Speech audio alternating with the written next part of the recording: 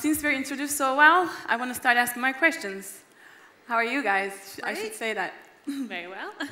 Well, we prepared some questions for you, and I want to kind of switch it off between you two so that we can be maybe more powerful, you know? Let's start with Ms. Mutlu, first of all. We know that your first startup was an e-commerce website, and where you sold unique designer finds. Can you tell us how that venture led to becoming a great bag designer? Yeah, with pleasure, thank you. Well, about 10, 11 years ago, I founded this e-commerce website where I was selling more than 100 designer brands. And at some point, I realized that I couldn't find the right bags to sell on the website. Mm-hmm. And I think, looking back now, that was a really sweet spot because I didn't really realize the importance of that at the time, but basically it was, the decision was towards making beautiful, well-made handbags that are actually visually in the luxury segment, but the pricing is more contemporary and more accessible. So that's how I decided, and like 2 years later, I decided to close down the e-commerce business and solely focus on the bags. And today, we sell in Turkey, obviously, but outside of Turkey, we sell at 25 retail points, including Bergdorf Goodman, Browns, Farfetch, etc., etc. Out of curiosity, I just want to ask you a little question. Do people, when buying, do people look at the prices, and if the prices are high, oh, this is a good brand, or what is the criteria here? Both, I think, but I think Mehrimou is standing at a price point where to buy a Mehrimou bag, you can actually save money and buy it, and then if you're more affluent, you can buy like tons of it, and that's where the sweet spot is, I think. Okay. Whereas with more luxury bags, yeah, there is a barrier of entry, obviously. Exactly, exactly. Okay. When I turn to you, you were born in Scotland and lived there till the age of 27. Now you're currently living here in Istanbul and you're working here. So how did you like the transition from Scotland to Istanbul? It was very hard at first because I was actually born in a very, very little quiet village in Scotland, and I've always had a big dream of living in a big city. I moved from Scotland to London first, and London was still not enough. I still felt like I had a connection with Istanbul. Both my parents are Turkish, and the amount of Turkish that I could speak at home was just a little amount, and I just wanted to use this little amount of Turkish and my talent and go further with it in Turkey. And then I actually, first of all, just came for a holiday to test it out to see how it was. And then I never returned back. And I've been here for 4 years, and it's been an amazing transition. Like moving to any city, it was very, very hard at first. I did pack my suitcase up twice to go back to Scotland. But I stayed on, and it's definitely been worth staying for.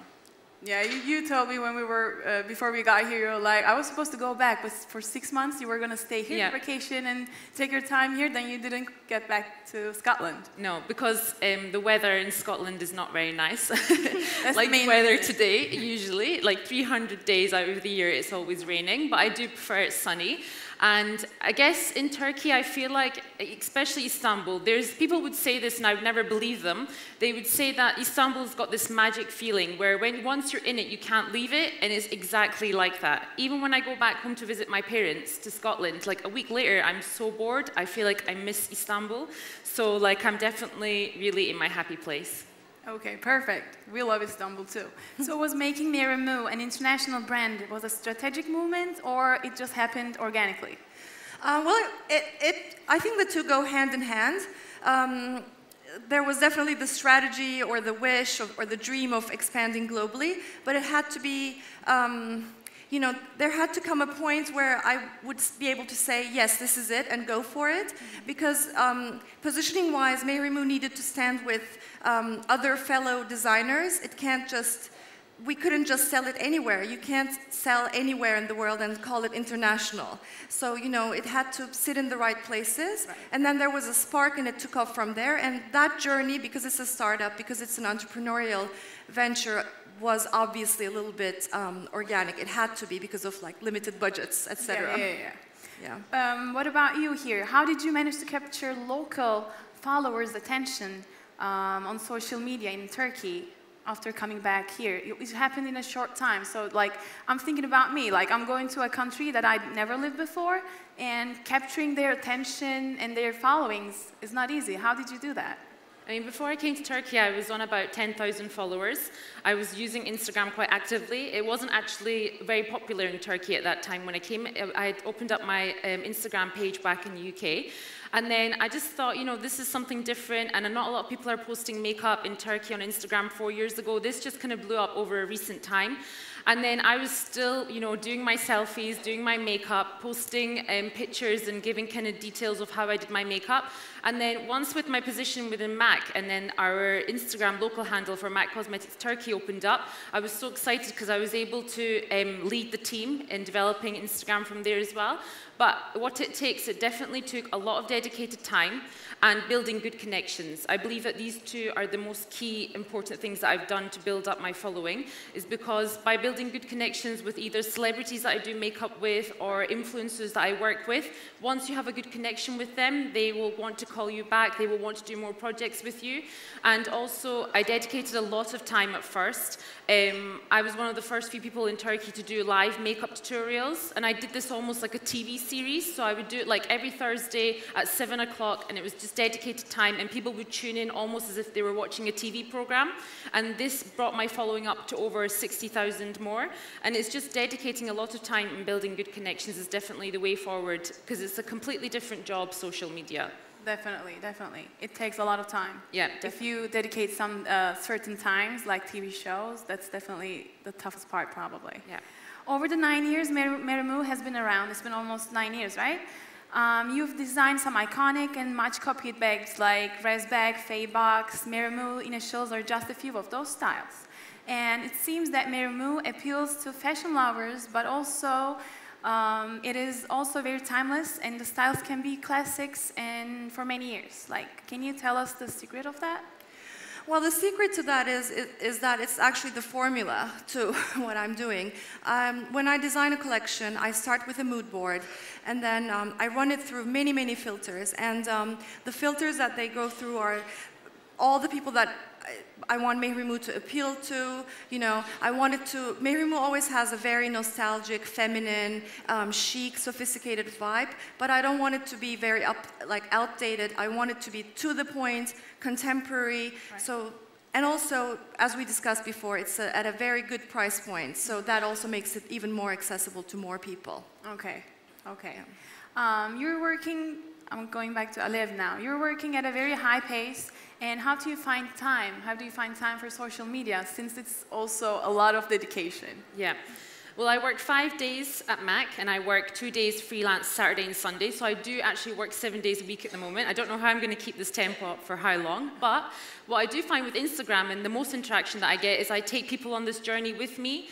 I mean, every day I get messages from lots of people saying, I want to be a makeup artist, I want to work as much as you work, I want to go places where you go. And I think this is the reason why my followers are so kind of like my family as well, because they almost kind of come with me everywhere. So like I include them in my backstage setups, I include them in the journey of the makeup, how it's done, and then maybe after how I'm cleaning my brushes, and then maybe meeting new celebrities or new influencers, I take them on that journey. And I think that's what's most liked about my Instagram page, is that I take them everywhere with me. Mm-hmm. And I include it into my everyday life. Everyday life, yeah. Everyday, after you say everyday life, I'm going back to you, because this is kind of related to it. You created content for Meramu on your own for the, I've dropped my phone, sorry. You created content of Meramu's Instagram by yourself. Yeah. And there are so many anecdotes and a lot of storytelling in it, instead of just the glossy photos of the products. Mm-hmm. Is this a strategic decision, or just happened by itself? Well, it's the only way I know how to do it. I mean, I couldn't. Mehrimu is a brand that has soul. I mean, obviously we're a commercial product. We sell something, but I don't want the product and the brand to be a consumerism-driven brand. We're not very philanthropic, but we do have soul, and we want Mehrimu to be more than just the bags. So, and to represent a lifestyle. And just as Alev said, it's very true. I feel like I have a very organic following, and only the people who care about what Mehrimu stands for, or that care about the bags and the trips that I go on, you know, the values that I have, it's all part of the big picture. So that's why I cannot ever make it really like a glossy, like a magazine kind of, Right, yeah. Because like I asked that question because sometimes brands grab attention from their backstage stories, like what happened, how did it produced, you know, those kind of stories kind of get people's attention. So I think it plays a big role in branding. What is the most proud moment of your career till now? I guess there's been a few, but I feel really proud when somebody books me, every time I'm booked, to be honest, because now there's so many makeup artists, especially because of Instagram world as well, either professional or not professional, as if they do it as a hobby. Every time I get booked, I feel really proud, especially when they say, I love your style of makeup, because I think in somebody owning their own style, so my style is more of a kind of glamorous style to makeup, and I think when people ask me and they choose me for my style, that makes me feel really proud that I've got that kind of set. And also, I guess, like 8 years ago when I was at home watching X Factor or The Voice, and I would always say to my mom, I would have a connection with Hadise, if you know, she's a very lovely lady and a beautiful singer as well. And I said to my mom 8 years ago, maybe even older than that, I said, I really want to do Hadise's makeup, Mum, and I'm going to do it. And I'm really lucky now that I'm actually doing Hadise's makeup for The Voice as well. And my mom's really proud as well, which makes me really happy. Yeah, you sent that energy up in the sky and it happened. Yeah. That's a good thing, congrats. And I have one more question to each of you. People like Olivia Palermo, Eva Chen, Princess Beatrice, and many other important people around the world use your bags, actually.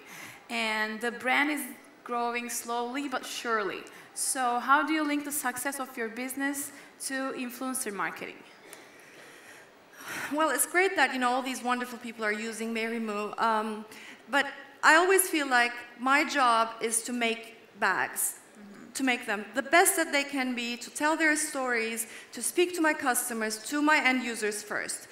Once I do that, I put it out. So I think a lot of new brands, young designers, fall in the trap of influencer marketing by saying, I'm going to make this bag, I'm going to put it up on Instagram, I'm going to send it to influencers, get X amount of likes, X amount of following, and then that's not how you do the business. That's not how you actually sell the bag. So I do it in reverse.